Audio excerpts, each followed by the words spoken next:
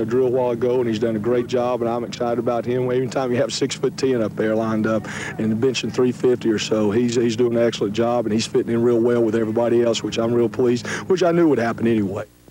As good as the Toppers were at scoring points, 7-3 was not good enough to make the playoffs. So the team is more determined than ever to be Big East Conference contenders. Yeah, I hope so. We just got to come out and play hard every night. You know, we come out and play hard every night. Whatever happens, happens. We think we have a strong team, but it's an awful long road to the end of the season when they decide, who won the conference. So we're just going to work hard right now and take it as it goes.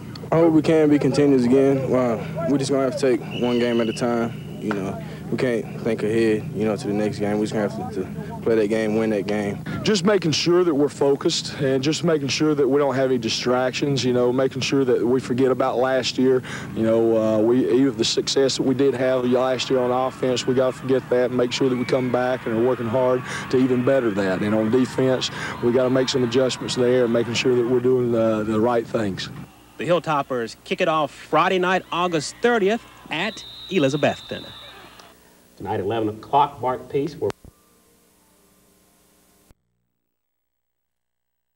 And our coaching staff did such a great job. Not me, but our coaching staff. And then playing at home, it's not hard playing in front of these Betsy fans.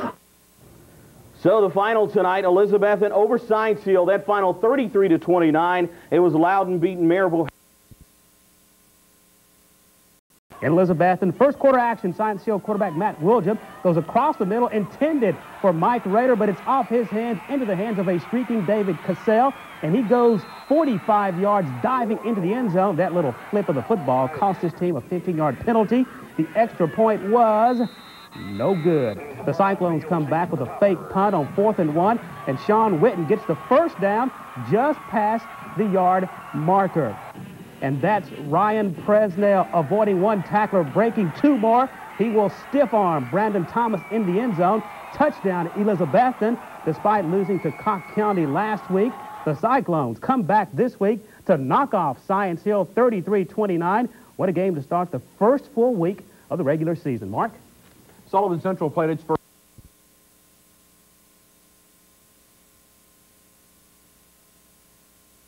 So quarterback Matt Wilgem.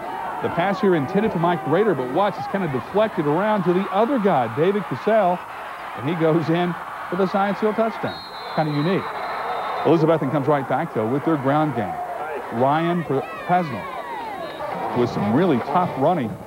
Ryan knocks him down, goes through the hole, almost fools our cameraman, but he is not going to be denied as 44 gets into the end zone.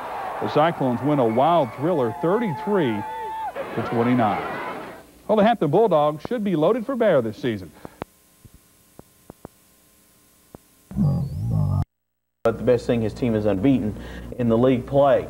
Our latest player of the week is a strong passing bomber from Science Hill High School. Last week, Matt Wilgem used more than his arm to guide the Hilltoppers to a come-from-behind win in overtime against Jefferson County on the road. And as Eyewitness Sports' Kevin Clark reports, the playoff future is looking brighter than ever for the Hill, with their versatile quarterback leading the way. The Science Hill Hilltoppers are undefeated in conference play. And late in the game last Friday night at Jefferson County, senior quarterback Matt Wilgem made sure they stayed that way. We got the go-ahead touchdown with. He has the option to do that, and he saw the opening and was able to get it in the end zone, which was a tremendous asset to him and this football team as well at that point in time in the game. Yeah, it was a big team win. Everyone pulled together real well, and everyone did their job, and we knew what our jobs were going to be before going into the game. And Wilgem's job evaluation read like this: 264 yards in the air, putting him over the 3,000 career mark, one touchdown pass and two more rushing himself, including the game winner in overtime, earning him Player of the Week honors. Watauga Orthopedics and TV11 takes a great deal of joy in presenting you the Player of the Week for last week. Congratulations, Matt. Thank you, sir. Wilgem's one of the few high school quarterbacks in our area to use the shotgun formation, and he's always cocked and ready with both barrels, aiming for any of his talented wide receivers. They make me look awful good a lot of times.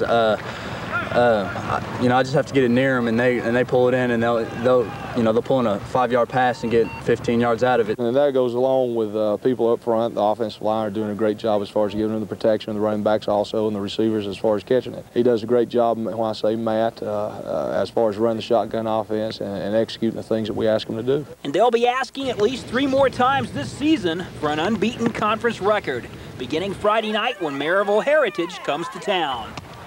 In Johnson City, I'm Kevin Clark reporting for Eyewitness Sports.